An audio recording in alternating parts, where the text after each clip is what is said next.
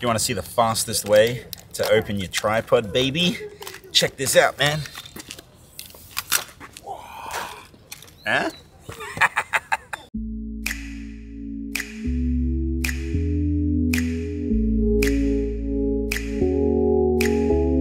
I'm at the Kobe Shrine here, but today's vlog, I'm teaching you guys a sick maneuver hoover.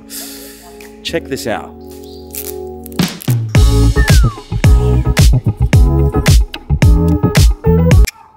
All right, this is the move that I'm gonna teach you, but I literally have to go. I've got so much to do. Fear not though, friends, I'm gonna teach you throughout the day. Let's go.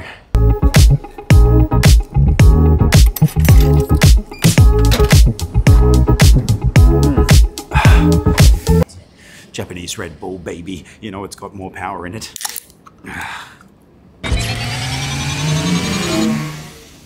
No, it's just like a regular Red Bull.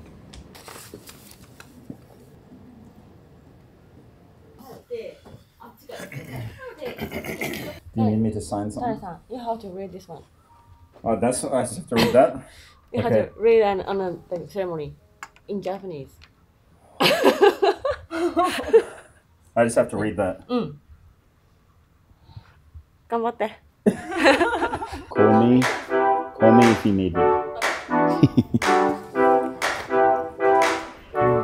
Before going into the shrine, it is customary to wash your hands right there.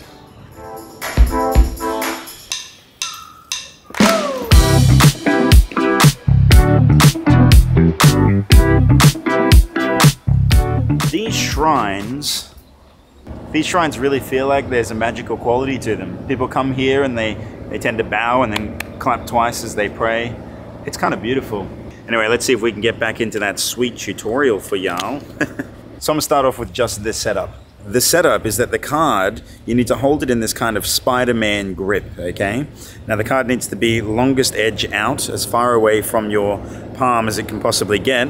And from here, you're gonna curl around the corners just very lightly, and you're going to slowly turn your hand over as you open the fingers. You're gonna slowly turn the hand over, and then it's gonna be balancing on the back of your hand, baby. So far, so good, right? This is a flattering angle. I look sexy. Now, once you get the card balanced on the back of your hand by doing this, you then have to do the flick.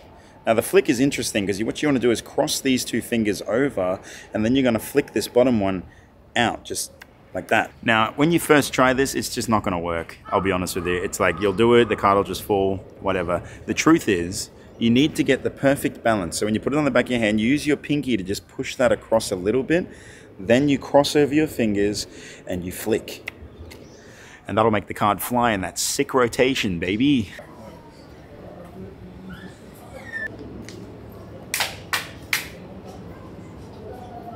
What did you pray for? Healthy life. Healthy life? Happy life. Happy life? I prayed for business. Good business, baby. Let's get it. People go and they pray for all kinds of stuff. In my case, business. Yuki's case, happiness. It's a real contrast here. Today's lunch is Kobe beef.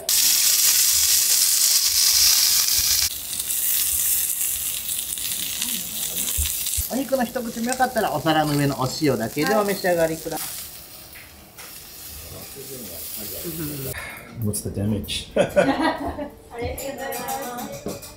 What? Oh my god. Dine and dash, baby, let's go! Of course I paid.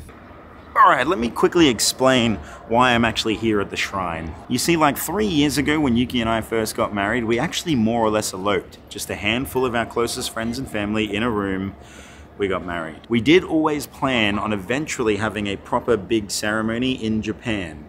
However, the very next day after the wedding was when the spicy cough took over the world and had us all in lockdown. 2 years, we couldn't have the wedding. I stood at the altar, looking that woman in the eyes and telling her I would look after her and provide for her from now until the end of our days. And the very next day, I was pretty much unemployed.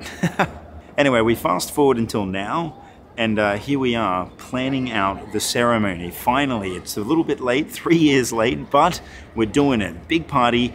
That's what we're planning. That's what the shrine's for. That's what we've been doing all day with the paperwork. I get to wear a sick kimono. Check this out. Feels good, man. I am the ultimate weeb. And yeah, that's it. It was a sick kimono, right?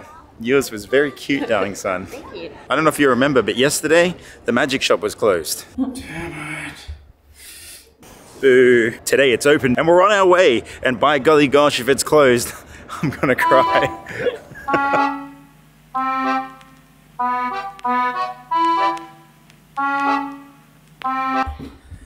Yes, this time, open. That's a big ass card. Oh, all right. Couldn't film much at the magic shop, but I did get some cool stuff. One of which, I mean, I'm just going to show you. But first of all, a little setup, if you don't mind. You call that a color-changing knife? This is a color-changing knife. Look at the size of this thing, man. It's enormous. It's a literal weapon. Look at this thing. Blue, but with a little shake, it becomes red. The perfect color for stabbing. Give me a wallet. Give me a wallet. Nah, but for real though, look, we'll close that up. Now you can see here, both sides are red, but with a little rub. Oh, it's blue, baby. How cool is that, man? Another rub and it's back to red. The perfect color for stabbing. Anyway, I know that if you're not a magician, you're not really going to understand why that's so exciting for me, but you just can't get color-changing knives this big, except for Japan. Enchanté.